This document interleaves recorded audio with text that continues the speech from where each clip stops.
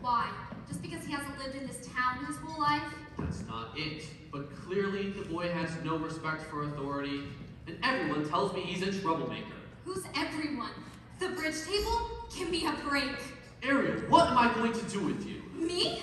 Daddy, lately all you do is look for the worst in people, and then of course you find it. My, where did that come from? From you, Daddy. Today's sermon is, the world is evil, and Ariel has to be locked up in a tower. That's a little melodramatic, don't you think? No, I don't.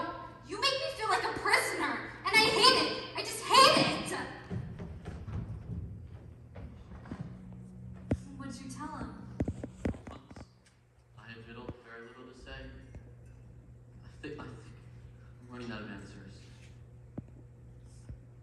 Daddy, I know it's hard for you, and I don't make things any easier.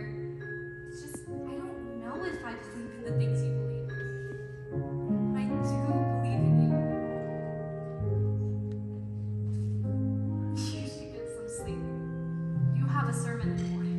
If I can figure out what to say. You will.